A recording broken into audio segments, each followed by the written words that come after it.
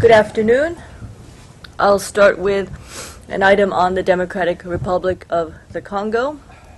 Alan Doss, the Secretary General, Special Representative for the Democratic Republic of the Congo, has formally accepted an invitation by the Congolese government to contribute a planning and liaison team to a joint DRC Rwanda military operation.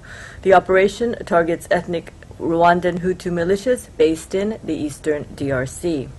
The decision was made yesterday as Alan Doss toured eastern Congo to assess the impact of the military operation on civilians.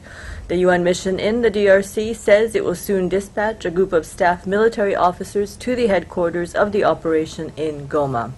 Their mandate is strictly confined to planning and liaison. The goal of their assignment is to help increase the presence and gradual inclusion of UN civilian staff in the planning of the military operation.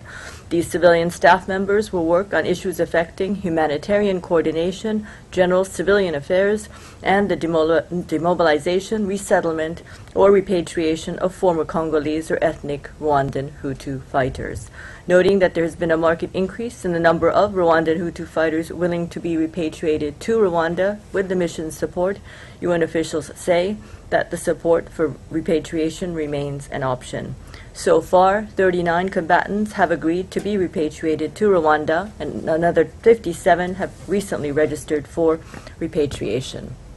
And on this matter, Assistant Secretary General for Peacekeeping Operations, Edmund Mulet, is briefing the Security Council now on these operations in the DRC.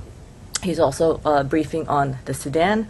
Those briefings are taking place in the Security Councils in closed consultations, and Mr. Mulet has informed us that he intends to speak to you at the stakeout after those consultations are over, so save those questions on the DRC for him.